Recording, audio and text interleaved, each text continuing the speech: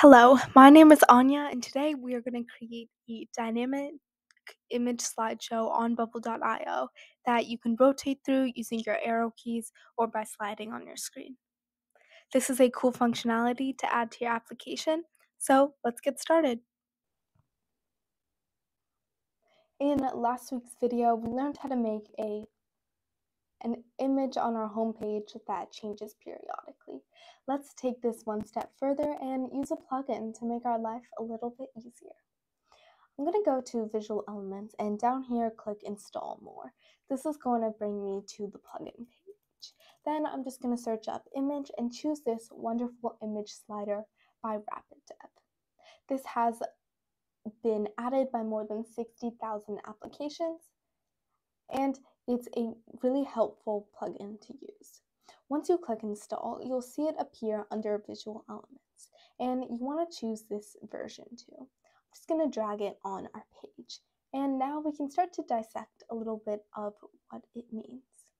Here we can see that we have an image list, and some more things down here, as well as a bunch of CSS stylistic things. Under that, we can see some more things about images, and then these standard things that we see on any visual element.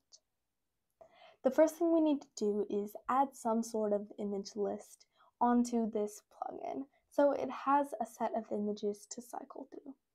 The easiest way to do this is with an option set. So I'm going to go down to Data and show you the option set I created. It's under this tab, and an option set is a set of items that can only be changed by the app developer. This also means that it's easier to access in terms of database and time complexity, and you know that you're the only one who can access it. So there's less concerns about accidentally changing an integral part of your application's development. I went ahead and created an option set called Image Slideshow, and there are 3 different attributes to it. Display is a built-in attribute that every option set has, and it's essentially a fancy word for the name of an option set.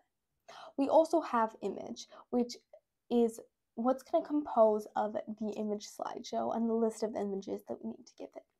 Here I also have Link, but I'm going to get into that in a little bit. I went ahead and added 5 different options, and I want to show you what it means.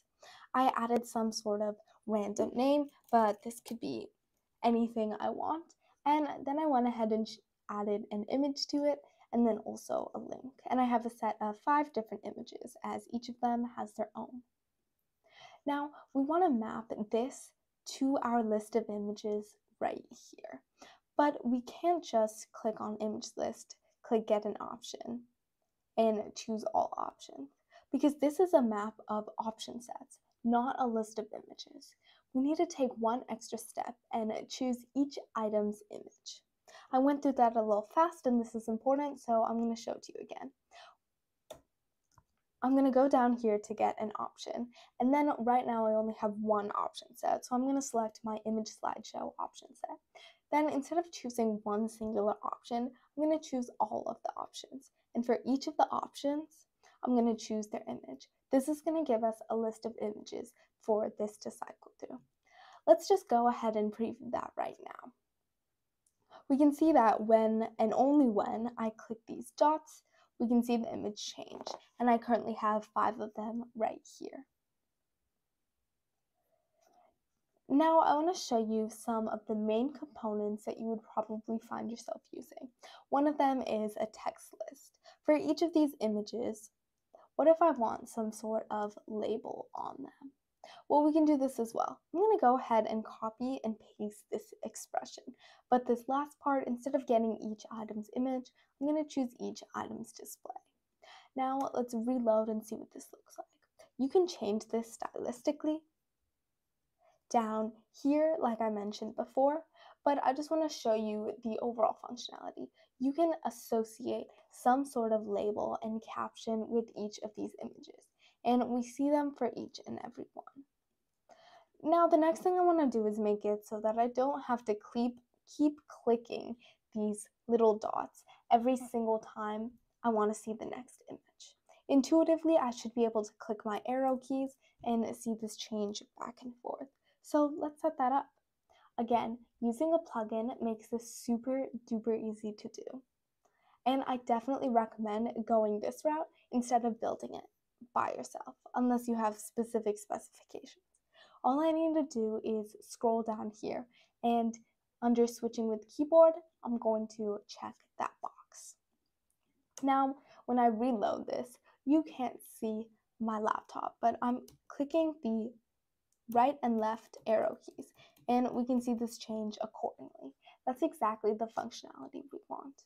Another cool thing this provides is switching with the mouse wheel. I'm going to go ahead and click that too, reload, and with 2 fingers I'm sliding on my mouse pad, and we see this slide back and forth as well. There are a couple other things you can do, and up here you can even change some things about autoplaying. One more thing I want to show you is loop. When I click that box and reload, if I go to, there are 5 things in this option set, 1, 2, 3, 4, 5. If I hit the 5th one, normally this would stop, but now it takes me right back to the first one. You can also figure out autoplay here, but I want to show you one more way that you can make this change, and that's really with workflows. If I go down to this workflow and click general, do every 5 seconds, but I can change this interval. I'm actually going to make it shorter for the sake of this video so you can see this working. Then I'm going to go down to element actions, choose this wonderful image slider, and I can toy around with any of these, but I'm just going to click next slide because it's simple. Now, when I scroll here, we can see 2 seconds, this runs, and it switches to the next slide.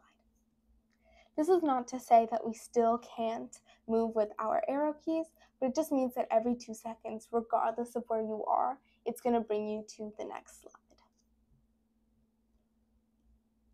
The last thing I want to show you is what this link means over here, because it relates to the creativity of your app builder and some cool things that you can do with this. This is something that I found pretty useful when building some of my apps, which is URL list over here. I'm going to copy this expression over here and paste it again, but this time instead of display, let's grab the link. Now, by adding a list of links over here, when I click on one of these, there you go. And that'll work for any one of these. So thank you so much for watching. I hope this was helpful, and I hope you can add this to your application. Before I let you go, there's one more thing I want to show you, because I did not focus at all on this CSS things, but I just want to show you some different things you can do. The most common one is probably going to be changing the direction. We can now make this scroll vertically, but then down here there's a couple more things you can do in terms of colors, width, and texts. Thank you so much.